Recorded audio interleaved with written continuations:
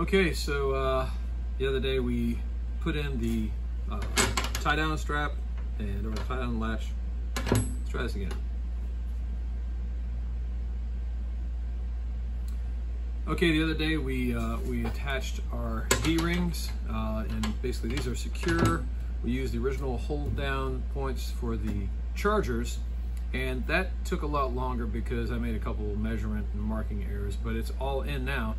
So now what we're going to do is we're going to take this back out, and we're going to use these aluminum panels, since these panels show the location of the holes for two chargers right next to each other, and we did check and make sure the chargers do fit on here.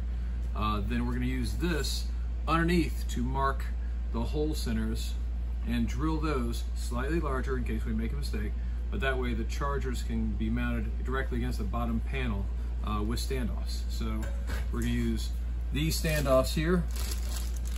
Got a whole bunch of them. So we got enough standoffs to mount both chargers on both sides. So that's the new plan. Should work. So we'll see how it works out.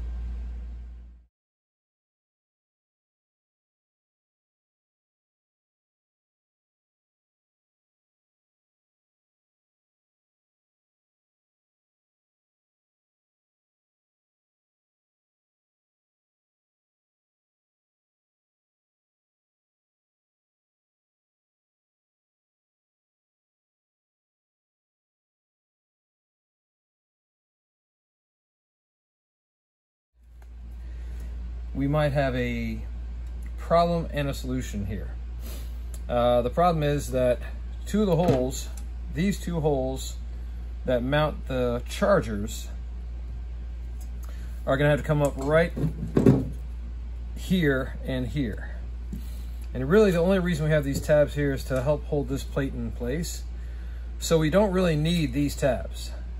So to make our life easier, if we just cut these things off here and had this here, and that's it. Because this is just this plate is mainly just to spread the force of that tie down. So these were just to hold it down there. So all I really need to do then is just to put these screws in here and bolt it down, and that covers it up, and then nobody knows anything differently. Or, you know, ideally, best bet, the ideal thing would be to weld this up. Just weld up the hole and close it up. But I didn't think about that until just now, and I'm not sure if I want to put voltage across this thing because I'm trying to avoid welding as much as possible right now because the car works really well, and disconnecting all the electrical is a pain in the butt. I don't know yet, haven't decided.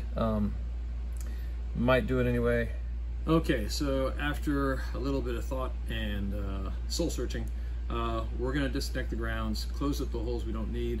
In fact, I think we might even just close up these front two holes here and here, since they're not needed anymore.